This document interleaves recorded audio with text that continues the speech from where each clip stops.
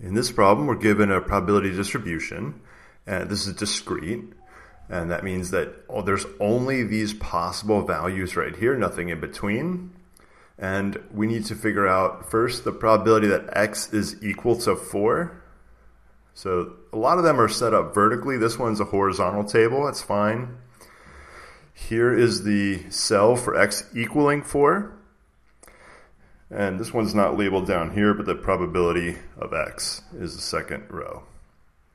So this is x equals 4. Here's the probability associated to that. This is 0.18. So that's all there is for the first part. Now the next part, let me go ahead and put that in here. The next one is x is between 1 and 4, but not including 1 and 4. So here's 1, here's 4. Between 1 and 4, there's two numbers, 2 and 3. Here's the two probabilities. All I have to do is add these two probabilities together and put that here. So I'm going to go with the sum.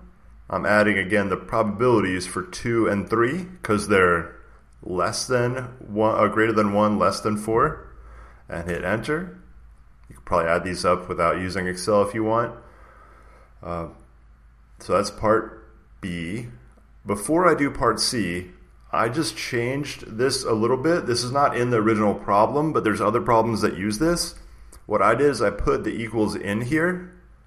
And so now I want to know x between 1 and 4, but including 1 and 4. So we're going all the way from 1 to 4. And I want to add all 4 of these probabilities together. So we're going to go with that sum again. And I'm just going to click and drag from 1 to 4 right here. Enter. And again, this is the sum from C5 to F5. Everything, the probabilities from 1 to 4, including the 1 and the 4 probability. All right, let's take this. I'm going to duplicate it down. Now, this one down here, obviously it's in the wrong row, so I'll put it up here in the right row. But this one is probability x is less than or equal to 5.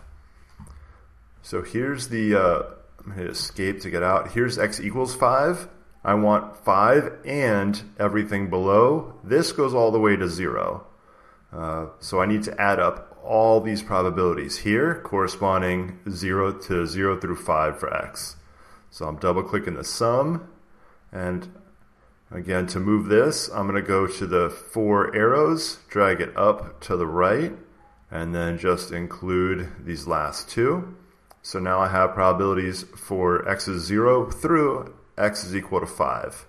And hit enter, and there we go. So we have 0.9. This one was the 0.5. Submit. There we go.